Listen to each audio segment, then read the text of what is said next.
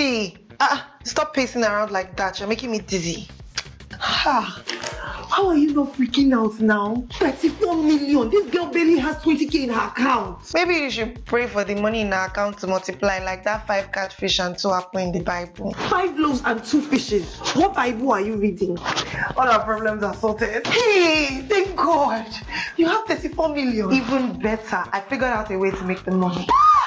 Satan, you are a liar. Shut up, Joe. Make I hear word. Babe, stop waiting, you want to talk. Okay, so I was talking to Charles. Wait. The one that you convinced to drop 1.5 and never even see table yet. Yes. So he was telling me that he's throwing like a big house party, you know, DJ, some of his guys, Shayo, and he needs babes, like lots of babes. And that's where you come in, right? Correct. Okay, if I do this, all sins are forgiven. So, you're now a pimp? No, I'm just a middleman or a middle woman.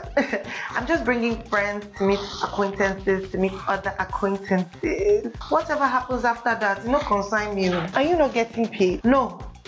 Well, a little. I'm not doing anything wrong now. Plus, I get to pay up some of my debt. Brilliant idea, babes. I don't mind this one now. So, how many babes so far? 12 and counting.